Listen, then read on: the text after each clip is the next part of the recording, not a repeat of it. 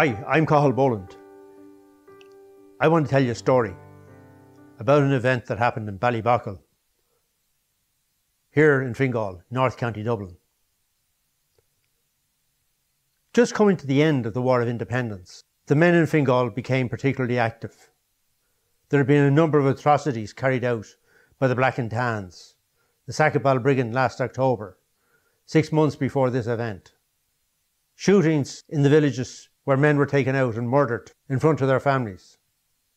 So the men in Fingal had set up a camp at Moortown, and they carried out many raids on RAC patrols, trying to engage with the Black and Tans, taking pot shots and on occasions killing Tan officers. This story is about the 18th of April, a Monday. The men had word that a payroll truck for the RIC was going to pass through their area, and they had set up roadblocks ready to intercept and to attack the vehicle. They hung around for hours.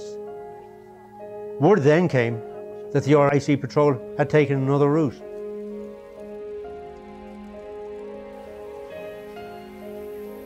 So they packed up and headed back towards Moortown, but came through Ballyboughal. Many of the men went on to Moortown. Some broke away and went to visit their homes. Some actually went and worked for farmers during the day. Others hung around the village. Some worked in the village.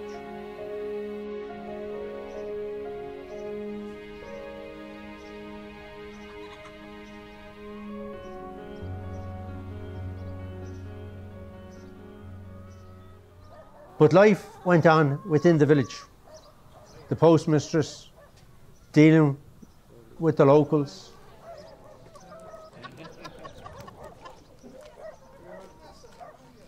The farmer out doing his rounds. The postman delivering post. They went over to Old Town, yes, they had to go to Old Town.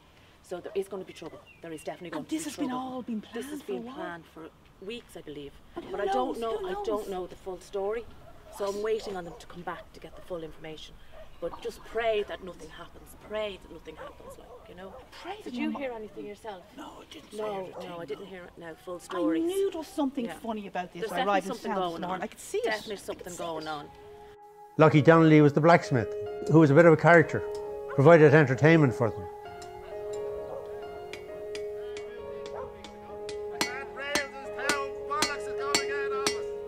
And then, as the day progressed,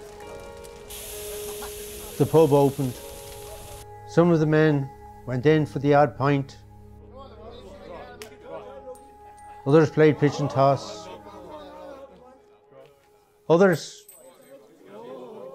just amused themselves.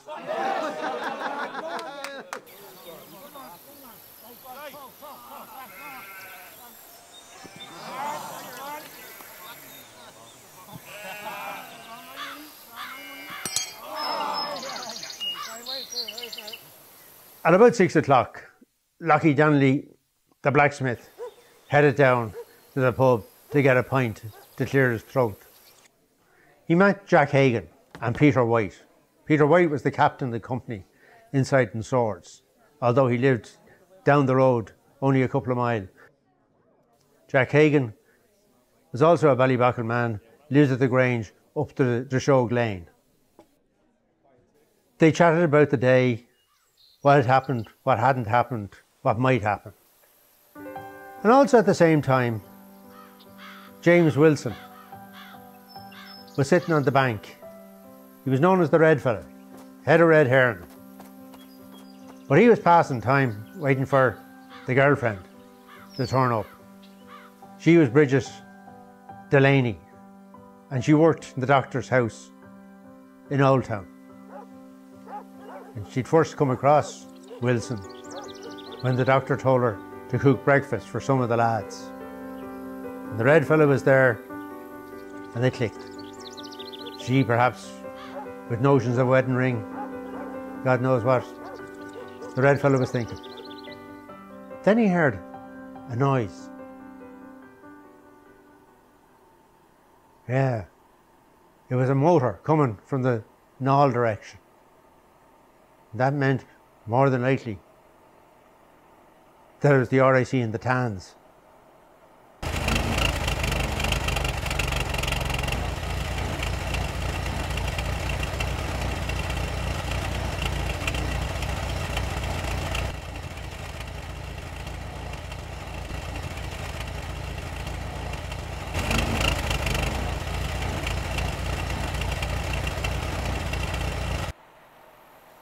Oh, he's concerned for Bridget.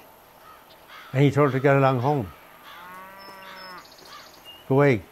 Don't be seen. Don't be about. There could be trouble.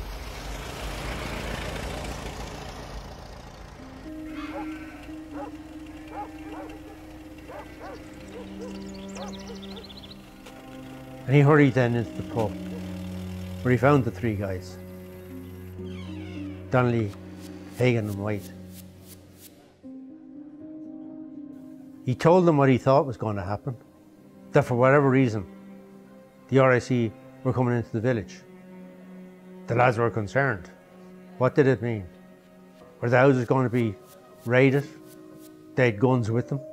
That would mean they'd be arrested.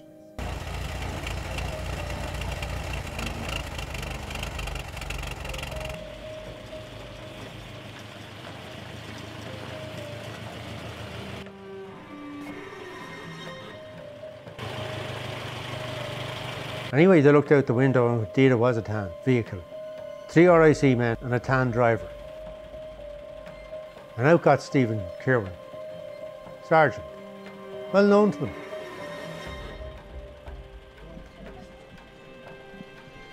He'd been stationed above in Garristown from 1911 to 1919 and then was transferred into Ballyboughal.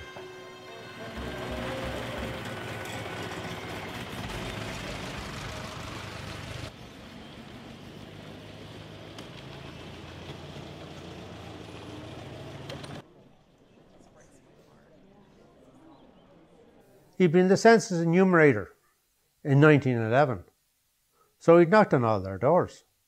He knew them, and they knew him. He headed for the pub, but went in the Haggard Gate, the back entrance to the pub, the family entrance, although it was used by those who wanted to be a little bit discreet about going into the pub. Hello, Eddie? You around?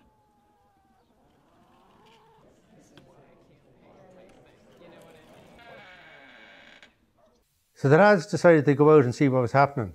Could they manage to slip away? They came out, and a slagging match between the RIC guys, who equally had been in the area for some time in Ballyboughal. Fuck off, don't you start messing. Wilson, Donnelly and Hagan, all enthusiastically engaged with the RIC men. And during that, young Eddie O'Connor and another lad drove cattle up the road, heading for the Haggard. So the 3 lads decided to give them a hand, opened the gate for them, assisted them getting the cattle in, closed the gate behind them. The 3 lads were on the far side of the gate to the RIC. They slipped the bolt, while Jack Hagan then carried on the slagging with the RIC guys, distracting them to what was going on. Hagan goes back into the pub. Now we have a situation that the 3 IRA men are inside in the yard of the Haggard. Sergeant Kirwan comes to the back door to leave. He opens the door and he's confronted by the 3 guys. What sort of an evening is it for you? And then suddenly, he realises there's something wrong.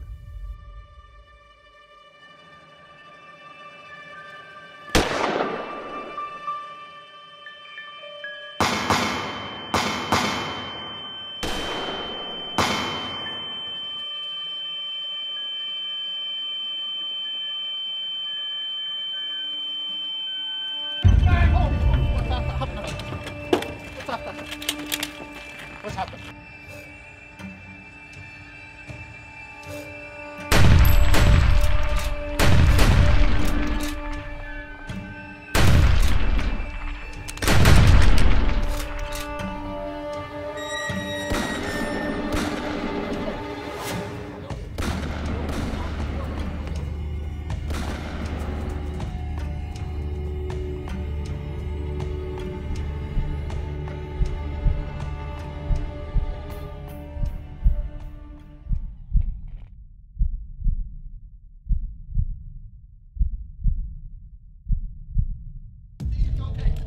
Serge, you okay?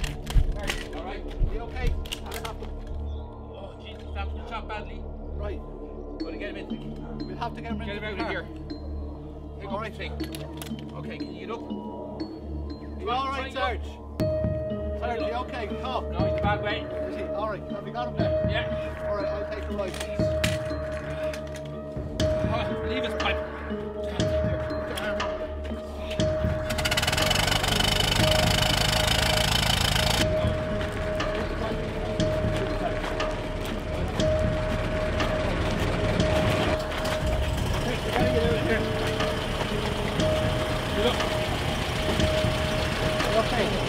Around the far side.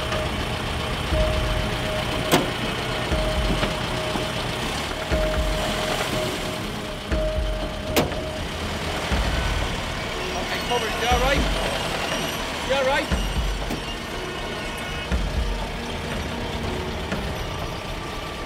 Down to your back. Bastards. Who were they? Who were they? Anyone know who they were? Or where they came from? Fucking ambushed us. What they were doing. What were they doing? Wait, no wait. What? Wake up there.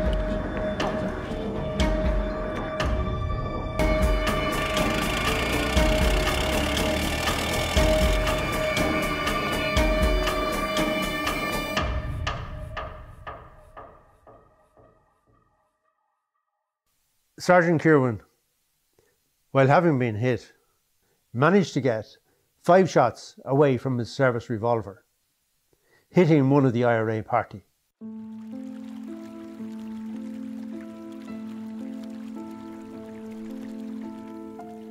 Peter White made his escape independently from the scene. When he came to the stream, he took his hand away and he looked and he saw the blood and he realised that he was very seriously injured. This was not a minor nick. This was a shot that had gone right through into his guts.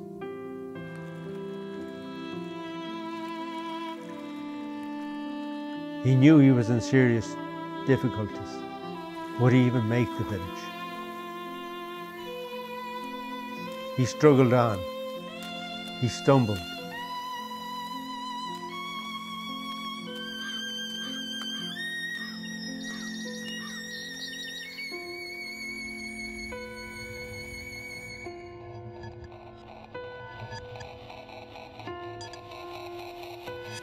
When he got to the village, he headed towards the post office.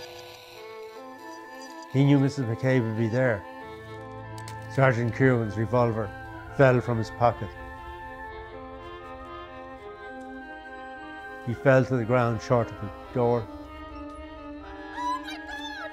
My God! Help! Please help me! Somebody! Help me! Help me!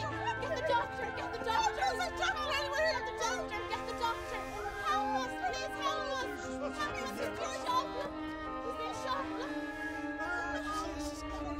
Help! People came from all corners of the village. They'd heard the shots and now heard the screams. They all were shocked. They tried to be of assistance to Peter White, knew there was little they could do. Mrs. McCabe told the postman to go and get Crinigan above in Rollstown and tell him what's happened, that Peter White is very seriously injured and they need to do something, because she was sure the Tans would be back. At the post office, one of the passers-by happened to be a doctor who stopped and tried to give assistance to Peter White.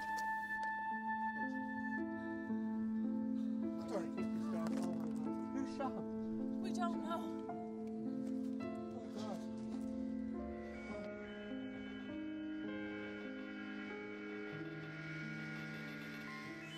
Crinigan had lost a brother in the Battle of Ashburn.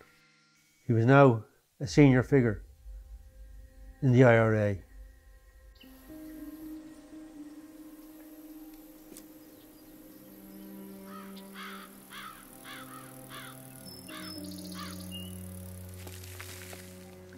The postman reached Krinnigan, told Krinnigan what had happened, and told him of the need for the IRA company to be alert to try and do something for Peter White. Krinnigan set off back towards Ballyboughal with him, and as they approached, he wasn't prepared to go into the village, not knowing who was there or what was actually happening. A second doctor had arrived on the scene.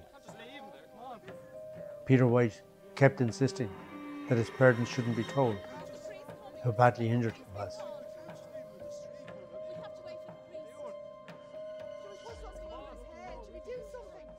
Peter White had been a bit of a character around the place. There are stories told of him robbing women's knickers and hanging them as bunting across the street of the village.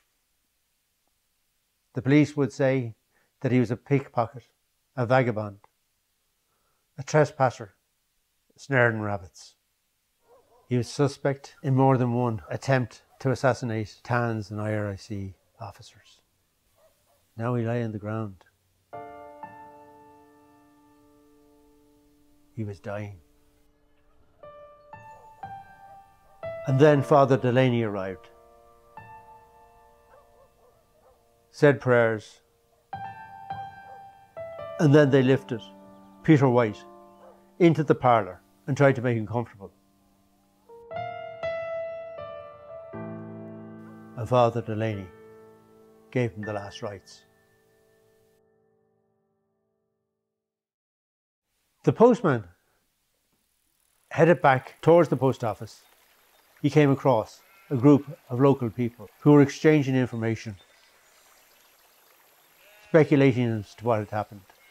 And amongst that crowd was Bridget Delaney, the red fella's girlfriend. She didn't know what had happened to poor James. Was he the victim?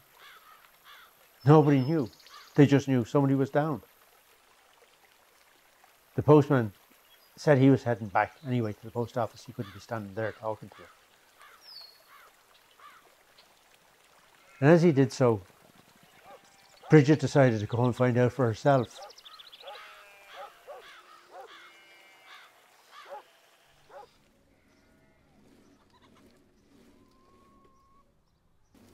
So the postman gets back to the village. Peter White is now inside in the parlour.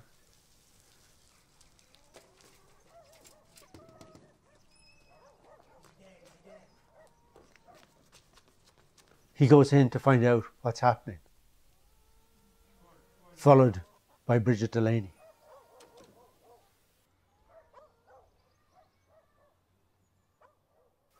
Krinnigan had now been joined by Thomas Murphy and Jack Shields.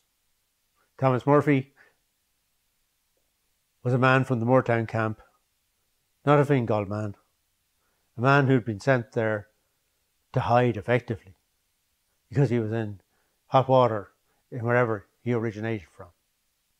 Jack Shields was a senior member of the Fingal battalion. The three of them discussed and considered what was the best course of action. They all agreed that irrespective of the cost to them, they had to get Peter White into Dublin, into a hospital. The only way of getting him there was by using a car, and the only car in the area was owned by Mr. Coonahan.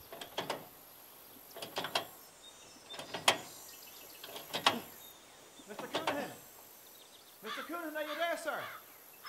Mr. Coonahan, we need your help. There's been a shooting in the village. What? A shooting in the village, sir.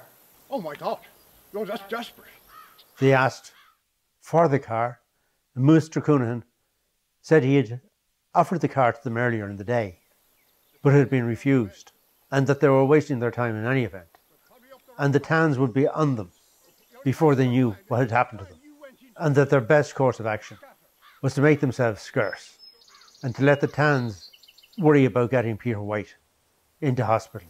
I will repeat myself. You go into the fields. Go. Well, we'll take your advice, so bravo, Mr. Coonan. Thank you, sir. Thank you so much, sir. You have a great day. They needed now to save themselves, to cut out into the countryside, get away. But Jack Shields said he was only in his short sleeves and that he wanted to get a jacket from his house if they were going to spend the night in the fields. So they made their way to his home to find it locked. He lived there with his mother. As it happened, she was now down in the village, assisting and helping nurse Peter White. Whilst they're trying to force their way into the house, they heard loud raps on the front door with calls from the Tans to open up. Now the three made their way from the premises and tried to make good their escape, but the Tans spotted them and followed them. The postman comes out of the post office, distraught. Peter White, a fella he knew well, was lying there with blood pumping out of him. The doctors shaking their heads. He was as good as dead. Then Bridget Delaney came out of the post office, greatly relieved that it wasn't her man who'd been hit.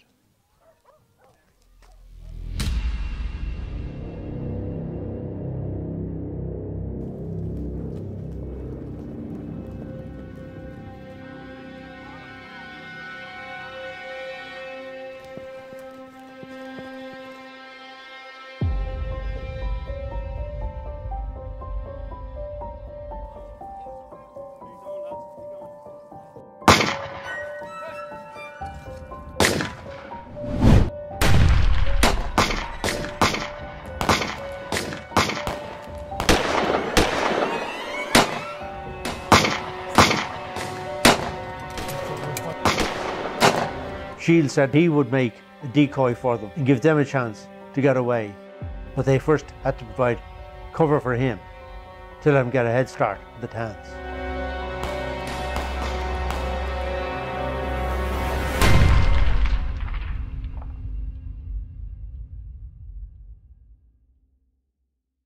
But after a time, the Tans realised they'd been duped, that Shields was getting away. And Shields in a white shirt in an open countryside was an easier target than people dug in a ditch.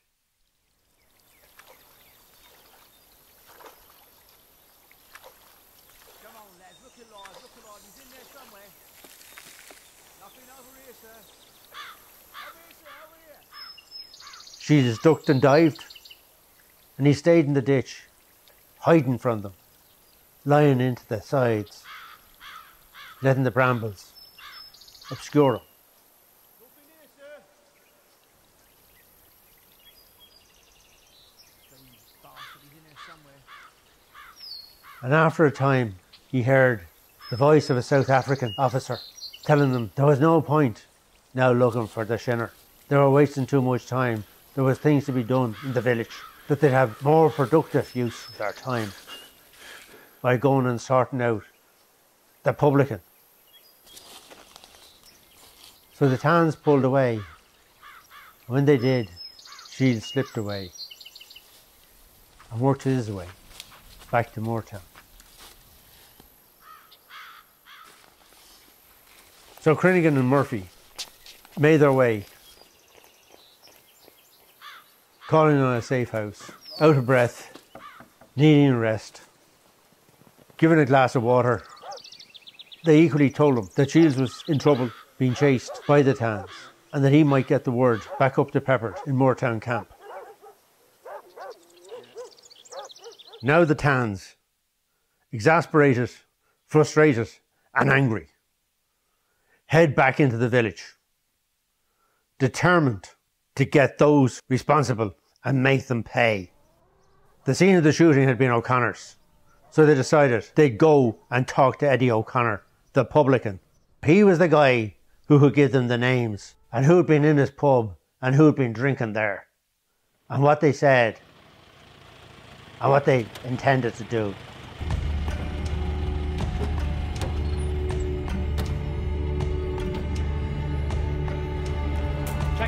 Check that door.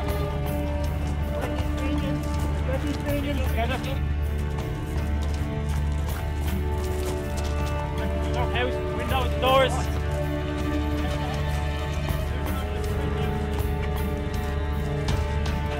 Get these men out. You two. In. Let's go. In. Get that man out. Get him out.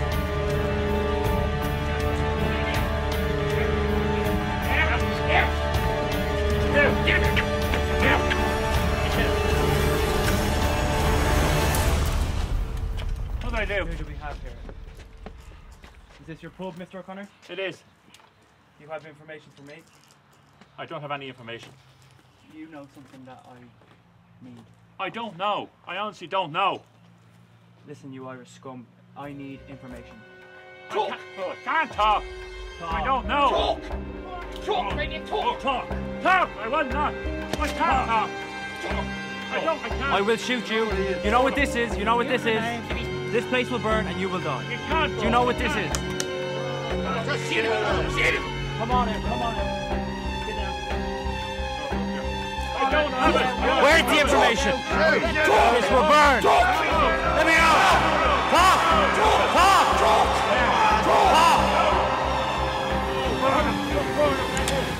McKinney! Yes, sir. Go on, McKinney. Get him. Hello, Penny. You're a nice little toy, aren't you? I need information, and that man is going to get it. And if he doesn't get it, this place will burn. And so I don't have information. Paddy. My old friend Paddy. You want to be a right pain in the arse, aren't you? You heard the officer. He wants answers. So I'm going to get it. No!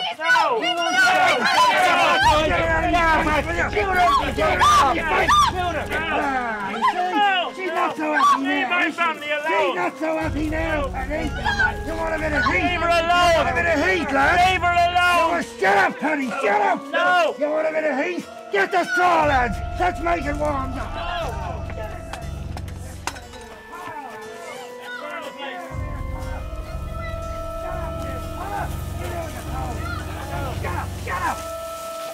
Burn the fireworks here now. No. You're going to wish you were dead, the lot of you. You're going to wish you were dead. No. Shut up, Connor. The only words I want to hear out of you are the names of them. I don't know. I don't know. A good man died here today, and you know he killed him. Give me the answers I want. I don't know. That's a good officer. He's done you a favour. Because when I kill you, I'm going to kill you quick. No. I'm going to kill you like nobody's ever died before in Ballyboughal, you know? And then said they'd burn his pub down. And him along with it. Get the paraffin, boys! Where's your mercy? Get out of it! Get it! No. I want to know who did it! No, you can't. I want to know! You can't. Answer the question! Cover him in paraffin, boys! No. Cover him in paraffin! No. Cover him! No. Cover him in paraffin now! Now, Paddy. Now, Paddy. You thought this gun was a problem, did you? See that? Gun's gone! Now you've got a different problem, Paddy. And the issue you've got now is this, Paddy. No. All right, you leave me no bloody choice, you stupid thing and son of a bitch. Light it up, lads, light it up! It's gonna get better, it's gonna get better. O'Reilly, light it up! Yes, sir. No, you can't. Light it up, lads, light it up! Burn it! You're not gonna talk, Paddy! I can't. This place will burn. You talk, all right, yeah. If I don't get answers out of you, Paddy, I'm gonna make you wish you were never born! You can't Son do of a this. fiend, you bitch! A good man died, and you know who killed him! You have no mercy. He was a no mercy, couldn't care less! No. Burn it! What? And No. shut her up! No. Shut her up! The flame. Burn it, Paddy! No. No! No. Get this bitch out of here! Get her back. Get her out of here! Get the bitch Release that man. You men, release that lady immediately. Am I supposed to take this? McKinney, go. Jesus! You, what the bloody hell's going on here? Explain yourself. This man has information that I require. And do you really think this is the way to go about it? I do, sir. This is disgraceful. Get yourself I have back. this under control. No, you do not. This is not acceptable behaviour. Do you hear me? You may get yourself back to the barracks now or you'll be under court-martial. This instant. Now. Now? Yes. If you say so. I'm an officer. Let's go, lads. Let's go.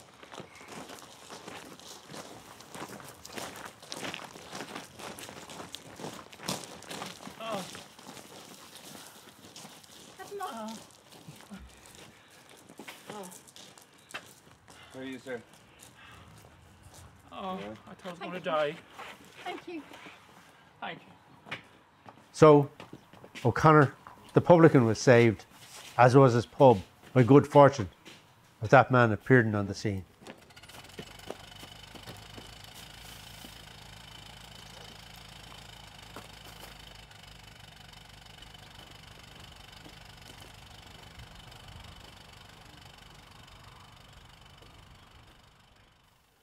So the following morning, the 19th, Peter White was taken by ambulance from Ballyboughal to the same hospital that Sergeant Stephen Kirwan had been brought to the day before.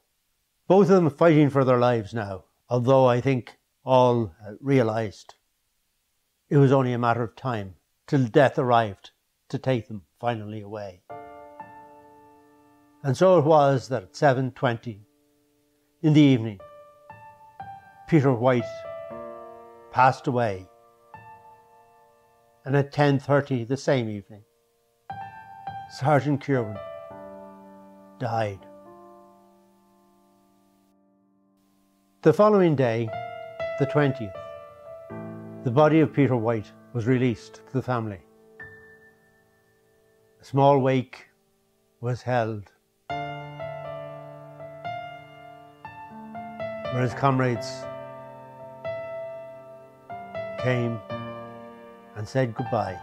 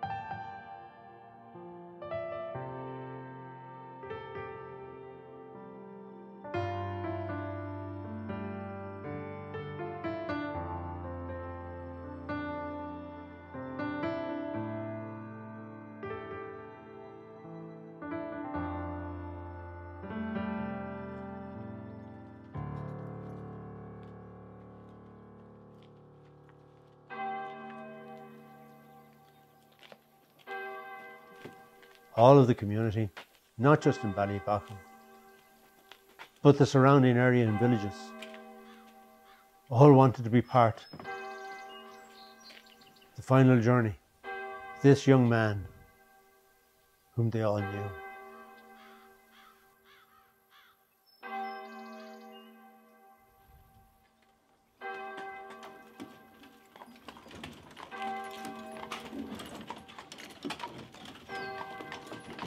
There were men in the crowd who travelled out from Dublin, IRA men. What a haul the Tans would have had they arrested the mourners.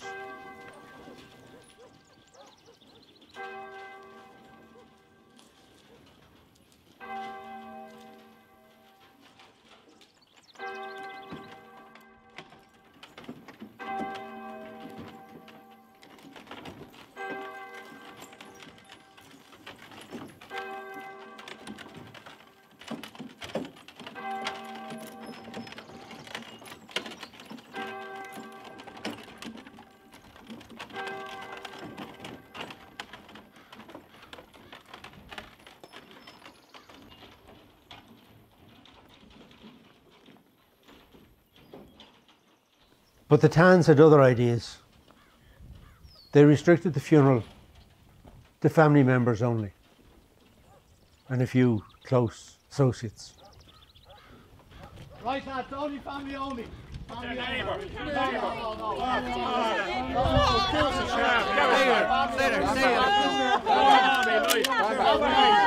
back. Stand back. Doesn't matter. You're staying back there. You stand back. Come back in against the wall. Back in against the wall.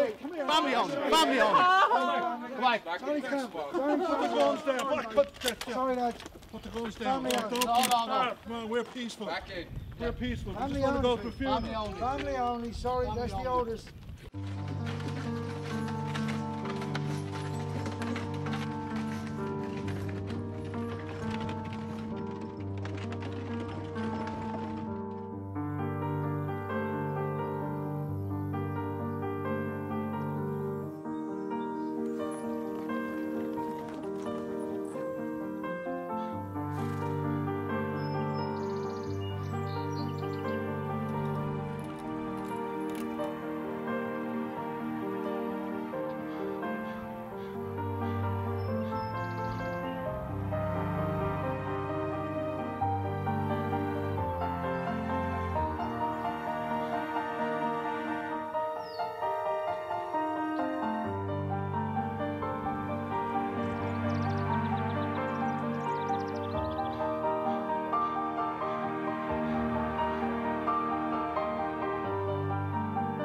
It was a simple funeral. They were simple people. Nothing flash, nothing elaborate. Peter White was buried in the old graveyard in Ballyboughal.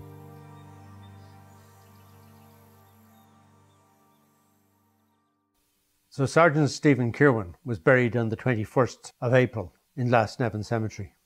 And 2 days later, more fatalities for the Tans at Cllr. A district inspector injured. An ordinary member of the Tans killed. But they were killed by the British Army. They just brought death wherever they went. But that's another story, another day.